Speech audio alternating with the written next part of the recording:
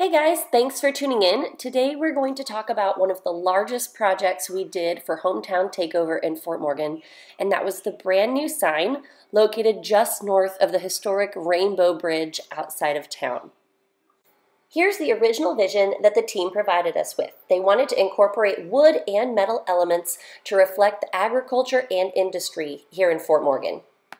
So that's what we did. We gathered all of the wood and started assembling the rainbow part of the bridge first. This is the very crude beginning stages while everything was being assembled. We recruited the help of our little boy Ryder to hammer in some of the planks with his dad. There are no child labor laws with a small business, as any of you entrepreneurs out there will attest to. But it wasn't hard to convince him. Ryder and I also helped Jason do the painting of the rainbow, bringing in all of those colors from the original artwork inspiration.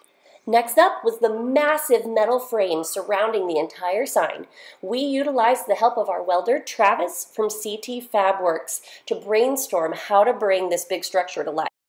Per usual, Travis knocked it out of the park and got the base of the structure done in record time.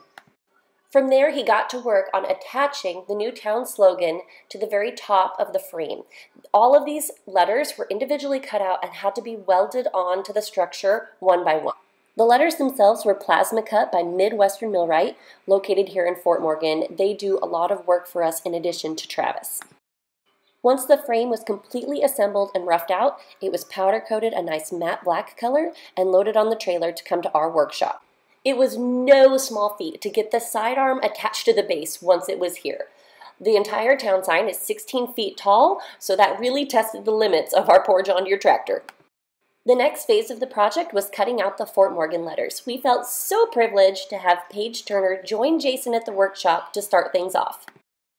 Each letter was cut out of both cedar and metal, which were selected due to their durability in the outdoor elements. Obviously super important for a town sign.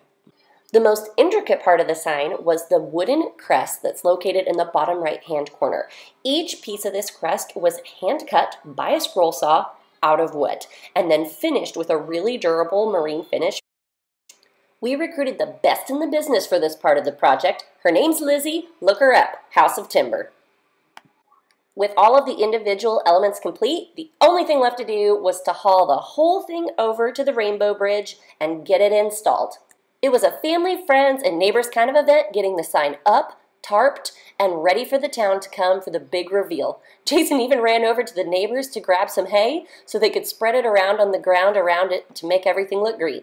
The city really put on a big show for the reveal, bringing in lots of people and even some super cool old classic cars to parade across the old Rainbow Bridge right before the tarp was dropped. It was so fun to watch everybody come out in droves to support this new piece of the town. While a town sign was out of our comfort zone, we are so grateful for the opportunity to have crafted something that is going to make such an impact on our community for years to come. If you are headed into town on Highway 52, take a look to your left and tell us what you think. Please don't judge the amateur attempt at our first video blog. We promise to keep doing it and keep getting better as time goes on. Thank you guys so much again for tuning in, and we'll see you next time.